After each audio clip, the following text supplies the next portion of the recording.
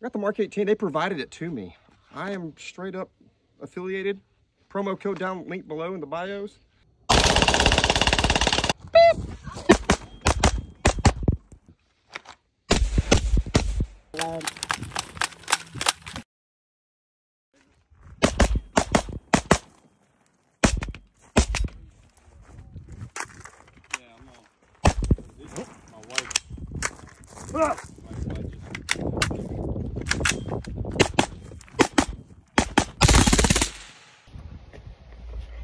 Looks good. Everything's good.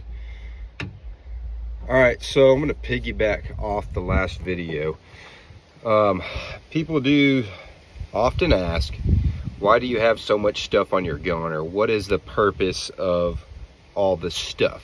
So I'm gonna go over what I have, why I have it, and should you have it. All right, so first things first, this is a factory SBR Daniel Defense Mk18. All right, there's nothing in it that is not what it came with from the factory internally. Okay, externally it has some stuff, yes. All right, as always, always ensure your weapon's clean when you're not prepared to engage. All right, so I'm gonna go from butt to muzzle.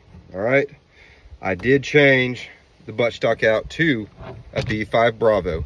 I'm not big on my rifles or carbines having a huge cheek hold or cheek well.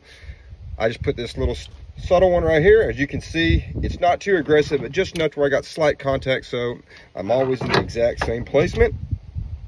I've been running the Vickers or the Blue Force slings for, I don't know, 2 decades now.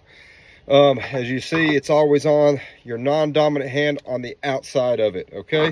What that enables you to do is when you have the weapon slung, right, if you go to transition to your other side, you don't choke yourself out. You have a little bit of extra leeway. So that's the purpose of that.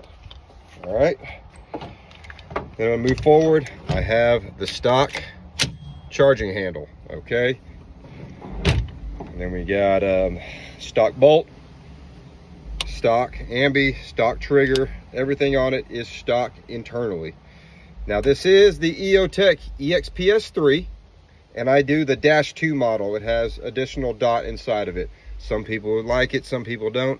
I like it. All right, I've ran EOTech since we got the 231s, which I think that was 2007 or 2008 is whenever they started getting fielded, like across the battalions or whatever you want to call it.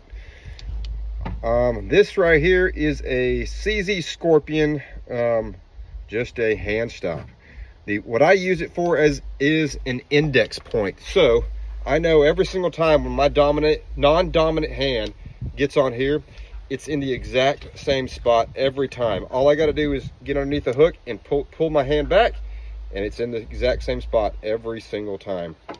All right, we got a Mk18. It's visible, infrared, all that fancy stuff. I think the proper term is ATPIL or whatever. It is a full power because I do run dual tube nods. I got the DT NVGs, L3 tubes, and then the typical fancy stuff that everyone runs. Now this is something that I recently switched to. It is the Surefire Vampire. Now I very rarely use white light. When I do use it, I'm probably putting chickens away, or I heard a noise outside and the wife's like, why are the dogs barking weird? So I'll come out there and then I'll use the white light. But the big thing for me is I can leave it in the middle setting, which is off, or I can go all the way clockwise into the infrared setting, which is really helpful for nods because it's a really bright infrared that I can light up my entire pasture or into the entire wood line to see stuff that I couldn't even see before. Even whenever I have a whole lot of loom or I don't have a whole lot of loom, it's freaking handy. How often I use it is, I don't know. I don't use it enough to really to say that, hey, you should go out and get a $600 flashlight. But it is nice to have, and it is something that I would recommend almost everybody have on your rifle is a flashlight, not just for PID, but for utility purposes, right? And then I have the dual switch right here The one that's got the nipple or the whatever the bump right here is, that's for my white light. The one in the front is for my illuminator. That way I know if I feel the bump, the nipple, I double tap it, got light on or whatever I need to do, okay? And I am running the Huxworks 556K flow through suppressor. There's gonna be a video that I'm gonna show at the end of this as to why I'm running this suppressor. All the gases now go forward, no more in your face. This is what I run.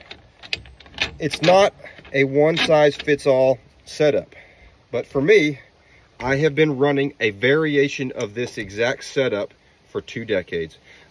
This particular weapon I've had for going on 4 years, set up exactly like this. The only thing that's changed is the suppressor and the light.